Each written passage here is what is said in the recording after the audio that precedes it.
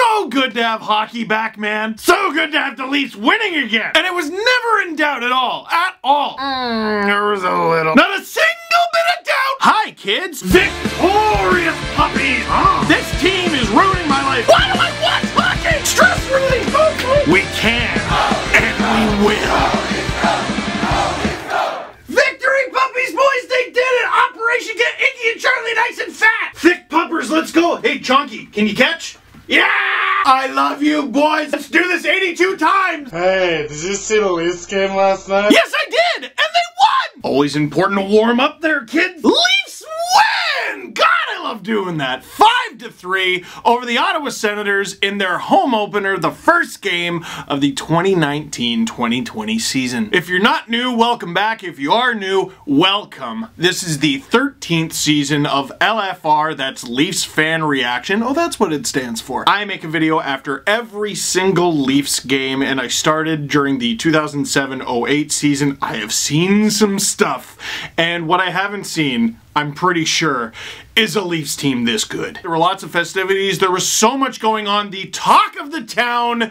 Jason Spezza getting scratched for game 1. I thought Brian Burke nailed it on the broadcast. Mike Babcock's got a little bit of the Mike Keenan gene. I just think he's got a complete blind spot to what's going on around him. He doesn't care what people think, and his whole tie goes to the veteran thing, well, there are many examples of that not being the case, and it obviously wasn't with Spezza. Nick Shore was put into the lineup instead of Jason Spezza. You could even go as far as to say Dmytro Timashov was in the lineup and not Jason Spezza, but when you look at Nick Shore, he only played, it was about 8.5 minutes. No, it wasn't even 8.5 minutes. It was 8 minutes and 13 seconds, but he was the second best Leaf in the face-off circle, and Babcock had him out there late to kill off the game, to seal the win. He played 1:19 on the penalty kill and all this stuff about, whoa, Spezza's gonna have to kill penalties if he's gonna play on the fourth line. I'm like, why? Why are you gonna make him do a thing that he's not good at? Here's why I wouldn't freak out too much. Spezza has played over 1,000 games in the NHL, and it's tough to remember because he hasn't had a dominant season in a long time, but this guy's close to Hall of Fame caliber, which is a take that was ridiculed yesterday, but go and look at the numbers. He was special for quite some time. But Babcock is telling the truth when he says the Leafs are going to rotate for a while. He said that Spezza is going to play on Friday. Maybe you could have had him play in the first game, the home opener, and had Shore play on Friday. Fine, I think that's valid.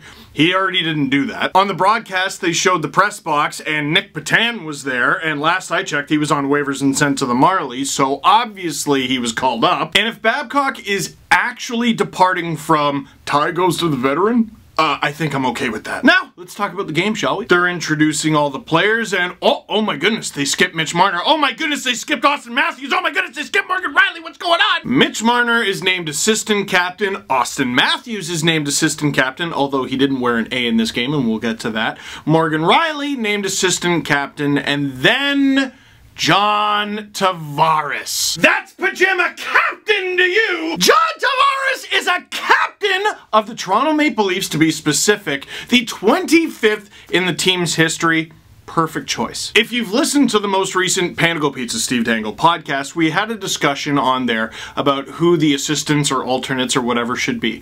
I was thinking more of a veteran approach. Jake Muzzin should wear an A, maybe even Tyson Barrie. Adam Wilde sold me on Marner and Matthews getting A's. There's a lot that goes into being captain, being a representative of the team, the organization, the face of the franchise in some ways, and recent events have disqualified Matthews from that for the time being. I understand that. But you also got to talk to the refs, you got to barter, and Matthews very rarely takes penalties. You got to be a leader in the locker room. It's very clear that Matthews is one of them. Mitch Marner is also a young leader on this team, and in a way this is an apprenticeship. That's what the A stands for. Marner and Matthews, I think, are both good choices to wear an A, and Matthews didn't wear an A in this one. There was the suggestion that maybe Marner wears the A at home and Matthews on the road, something like that. You can name 4 guys with letters, but you can only dress 3. It makes sense. Why isn't Morgan Riley the captain? Well, because there can only be one. And isn't it great that there is more than one worthy candidate. I remember a time very early on in making my videos where we were like, who should be captain? Maybe Ian White or Matt Stajan. On the podcast we were talking about, man, Mark Messier is really not liked by Canucks fans. Isn't it weird that he was captain for 3 years and no one really seems to look back with any fondness? To which Adam responded, did you forget that Dion Phaneuf was a thing? And in fairness, I have paid my therapist to help me forget that Dion Phaneuf was a thing. Thank you very much. John Tavares scored 47 goals last season,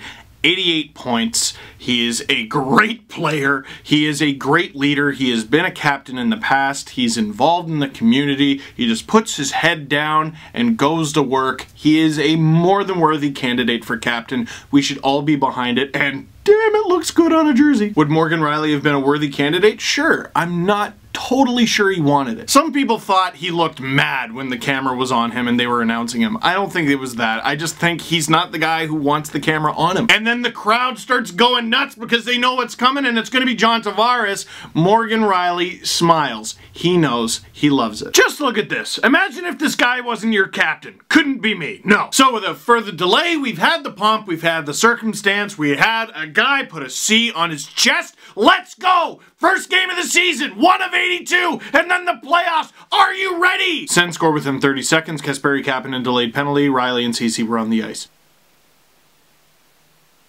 What? Brady Tkachuk puts it 5-0 on Freddie Anderson, and he goes to the crowd. He goes, "Let's go! We're about to lose!" Now I saw Ottawa Senators fans laughing. Oh, Cody Ceci was on the ice. Okay, I could see how that would be funny. In terms of the things that went wrong in this game, this goal included, I'm not gonna go nuts on anyone. However, this is a recurring thing with this Leafs team, the mental lapses, and that's what that was. I don't think that was, oh, we screwed up the system. Oh, this guy just sucks. He doesn't have the ability. It's just, what are you doing? And if you watch the replay, everybody took a turn being bad. Okay, great. Cool. Okay, so that's where we're starting. Can only go up from here. What a position to be in. And it was a weird first from then on. The Leafs looked like the much better team. They had the puck all the time. Sens take a penalty. Leafs power play looks good.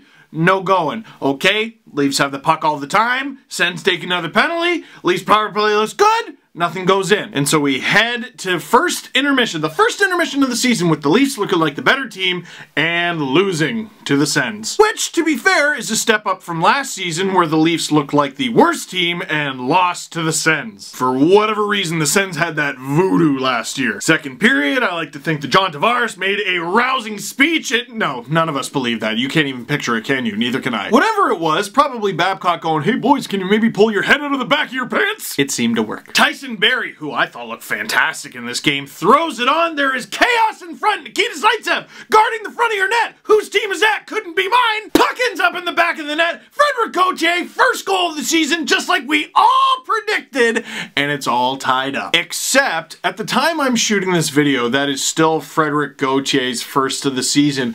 Watching the replay, and I watched it 1,000 times before making this video, I don't know if Frederic Gauthier touched the puck. Maybe I'm wrong, but from my eyes, Tyson Barrie throws it on, stopped by Craig Anderson, the puck bounces up, goes off of Zaitsev. Zaitsev's in a tough spot because the puck is right there, his stick is on it, but if he slaps it, it's going in. Gauthier, stop me if you've heard this before, sitting on the ice, slaps at it, but what he actually hits, I think, is the shaft of Zaitsev's stick, making Zaitsev throw it into his own net. If they do change the goal, I think it would be Tyson Barrie's first as a Leaf from Timashov still, so Timashov still gets his first career NHL point. Here's a look at it. I don't know how helpful this is. Either way, Gauthier is the reason that puck went in the net, so maybe that's all that should count. There's an eye in Gauthier, there's an eye in Barrie, there's no eye in team. I don't think either of them care. Leafs tied the game, thank goodness. Shortly after, Martin Marincin puts it on, stopped. Rebound, Rasmus Sandin, that kid who didn't get on the ice for the first like 10 minutes of the game, throws a dart on the net. Stop, Ilya Mikheyev, another rookie in his first NHL game, gobbles up the rebound, throws it in front. Trevor Moore, the seasoned vet. Frederic Gauthier had 3 goals last season. He's already got 1. Trevor Moore had 2 goals last season. He's already got 1. The Leafs, as it turns out, have 2 in this one. They take their first lead of the season, 2-1. Until what seems like -3 seconds later, Martin Marincin takes what looked like a nasty slash on the hand, causes him to lose his stick. Now he's behind in the play. Philip Schlappick sends it over to a Really? Scott Sabourin, the former Oshawa General, that's what I'm going to call him, the former guy in the AHL who scored less than 10 points last season, scores his first NHL goal. It's like a contest. Gautier's like, I had 3. Moore's like, I had 2. Sabourin had none! Him! It had to... Really? Okay, it's tied. It's tied. What's the worst that can... Hainsey! Ronald Hainsey! Someone tweeted me, oh, Zaitsev's gonna get the overtime winner. Overtime seems pretty good. They're losing because of Ron Hainsey! Dude, full credit to the Ottawa Senators. They always play the Leafs like it's Game 7 of the Stanley Cup Final, and thank goodness the Leafs play them first game of the season. It's a wake-up call. Like, even in the first period, the Leafs are out shooting the Sens something like 14 or 15 to 6. Out of the 6 shots the Sens had, I would say 4 were scoring chances. Breakaways, leaving guys alone in front. It was awful. Dude, look at the Sens. Look at them. On paper, on the ice, they are not as good as the Toronto Maple Leafs, but if you give them an opportunity, they will take advantage. Now, the goal is under review. Sens fans, if I were you, I'd be furious because I hate this rule. I hate it with a fiery passion. I think it was Bobby Ryan, doesn't matter. If someone was offside, their foot was over the blue line, their other foot was up and off of the ice. Therefore, it's offside. Yes, that is the rule. That's the rule. By the rule, it's offside. The goal shouldn't count. However, I'd like to argue that that shouldn't be the rule. Maybe it's just easier to tell whether a guy is offside with that rule in place, but really, what is the difference if his foot is on the ice versus not? It was to the Leafs' advantage at this point. I can't believe they needed help to negate a Ron Hainsey goal, but as long as that's the rule and it helps the Leafs, okay. Many times where it does not help the Leafs. I don't think the NHL is better for this rule. I just don't. Although I do like that there is a penalty if you get it wrong. I was just scared that it might be my team. And I know the goal didn't count, and I know it's his birthday and stuff, but was anyone else a little concerned with Freddie that went in? I got a lot of tweets last night like, oh, October Freddie. No, we got rid of October Freddie last year. He's just good Freddie now. September Freddie was great. Can someone please score a goal so I can stop freaking out? Leafs with a partial 2-on-1, William Nylander streaking in with his line mate, the guy that he plays with, his center, Austin Matthews. Stick in the way? No problem. Nylander treats it like a Swedish meatball, throws a little sauce on it. Matthews out of the air because that is a thing that the Leafs do, and often, let's go, baby! His first of the season, he finally ties Scott Sabourin in goal scoring, and is a 3-2 Leafs lead. After that, the Leafs power play gets another opportunity to work. All right, but it's the Sens, and you know they're just gonna crawl back if you don't take advantage of it. For crying out loud, score a goal, and quick. 9 seconds sounds pretty quick. All right, let's see what Mitch Marner is gonna do, and oh, no, Mitch, you can't go to, oh my god! The spin and hook past Austin Matthews, who, the one-timer can stay. It can stay. Not a full blast, but precision beats power. Top corner. Poor Craig Anderson. Austin Matthews is a Leaf. I'm so sorry to inform you of that fact, sir. His second of the game. It is a 4-2 Leafs lead. Now let me tell you a little bit about that goal. That was Mitch Marner. $10.893 million cap hit over to Austin Matthews. $11.634 million cap hit. Now, a lot of people feel like that's rather expensive. Perhaps an overpayment. Well, everyone thinks a Ferrari is too expensive until the Ferrari hits the road. And it's okay, I get why we talked about it all summer, it was all there was to talk about, but there's games now, so vroom vroom mother beep! After the second period of play, the Leafs are outscoring the Sens 4-2. On the period, they're outscoring them 4-1, and on the period, outshot them 17-3. Methinks that was a minor improvement. Now let's see if they can hold on to it. What I've been saying is that the Leafs just keep having these traumatic defensive performances super early in the season, and I feel like it follows them around. When the Marner-Matthews-Nylander bunch, they were all rookies. In their third game of the season against the Winnipeg Jets, they had a 4-0 lead. Leafs lost 5-4 in overtime. Laine had a hat trick. Following season, home opener, second game of the season against the New York Rangers. 5-1 Leafs lead. 5-5 tied. Leafs end up winning 8-5, but holy crap. Last year, against the Blackhawks, third game of the season, the Leafs are down 2-0 early. It's okay, they come back. Matthews gives them the lead late. He does this because the lead should be safe. It very was not. Morgan Rielly scores the overtime winner, but again, holy crap. That was a calm little 7-6 outing. How about we avoid needing 7 goals to win tonight? Thanks. And thankfully, most of the third period, boring. But a little under halfway through the frame, there was a little excitement. Tyson Barrie, who, oh my god, is a Leaf by the way, spins Drake Batherson out of his jock, goes to the corner where Ilya Mikheyev just was, but he decided to sneak over because everyone's looking at just the pirouetting boy wonder. Count the number of white sweaters looking at the kid. Nobody! Tyson Barrie through the slot. Scheibel zabrossil Ilya Mikheyev! Spomashul Tyson Barrie, time of the goal 9:43. Big Stick Mick with a laser for his first career NHL goal. Who doesn't love this guy? Everyone admiring the Tyson Barrie pass, and that's because you should. But have a look at this shot. Not quite top shed, but right inside the post. Yeah, good luck there, Craig. Sucks to be in this division, I know. 3-goal lead. They should be able to hold on to that for crying out loud. Wasn't until a little over 2 minutes left, Bobby Ryan is able to capitalize on the chaos following a Freddie Anderson giveaway. Freddie, listen. He's going to be amazing. I think he's a top 10 goalie in the NHL, and probably will be this season. He had a tough birthday. He only allowed 3 goals, but I'm having trouble scrubbing the Ron Hainsey thing from my brain. But he did come up big a few times when the Leafs slipped up in the first. He ended up closing the door for the rest of the game.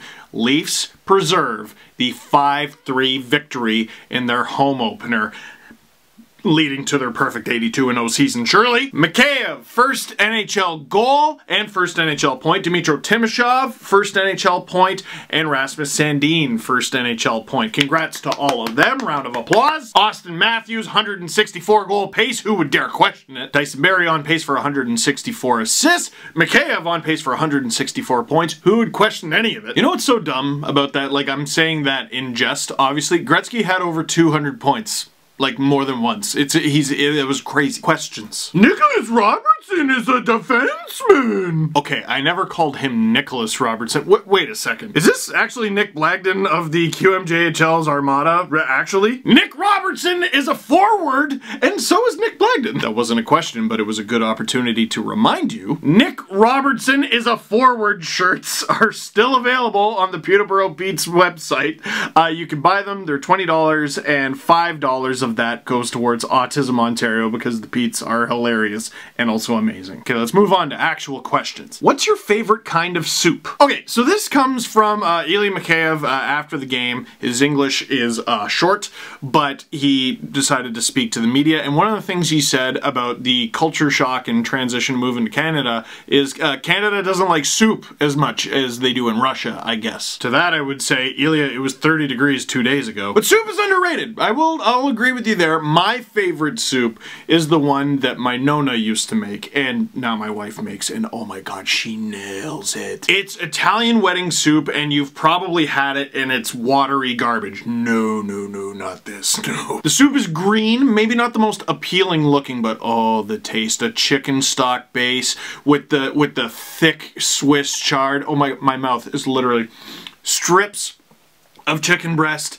and also little pork meatballs, or you can do like little chicken meatballs or turkey meatballs. I think we did turkey last time, and oh, it tastes the way all the best Italian food does. It tastes like somebody actually cares about you. I don't know what my Nona called it. We always just called it the green soup. The real name of it should just be You Are Loved. Grade your stress level when Ron Hainsey sniped a goal to take the lead. Then your relief, I see what you did there, level when it was called back. Range is Austin Matthews having to score a goal in a season opener to Gardner having the puck in a tied game 7. Xander, we were having such a good time. The bad one. It was the bad one, Xander. It was the bad. I was in such a good mood. The least one, Xander! Apparently you left your positive attitude outside along with the other half of your name. This isn't a question, but a baby knew about the captaincy before we did. And lastly, how does it feel to be starting your 13th year of LFR videos? Did you ever think it would lead to all this? Thousands of videos, podcasts, hosting radio shows, etc. Yeah, man, you're not kidding. Between this channel and the Nike videos I used to do, the Sportsnet videos I do, CBC videos I did back in the day, all the podcast stuff, I don't know what the number is, but I've probably made over 3,000 videos, and even that might be underselling it. I never imagined any of this. I never imagined talking into a camera and having anybody care about it. I never imagined being in a commercial with Mark Savard, a guy whose hockey cards I had and still have. I sold one of his for $60 once, and it was more money than I ever had, and I had to get my uncle to sell it for me because I didn't have my own eBay account or credit card. I just can't imagine, or I couldn't have imagined any of it, and I try not to think about it. It's like staring at the night sky. It's pretty, but it freaks me out if I look at it for too long, so I just move on and try to do good work. Hopefully you like it, and whether you've been here for 5 seconds, 5 minutes, or 5 years, some of you 13 years, thank you very much, and I hope the videos don't suck. That is it for this one. Thank you very much for watching. Click like if you like this video. Click subscribe if you really liked it, because we are going to do a video for every single Leafs game. Tell all your friends, and leave a comment down below. Let me know what you thought about the Leafs' first game of the season and what's going to happen next. Thanks so much for watching. Really pushing for this season, guys. I'm trying to raise $50,000 for Easter Seals Ontario. We're off to a good start. We need to keep that pressure on. We need to keep going. Link down below. Donate. Easter Seals Ontario helps kids with physical disabilities. How's that?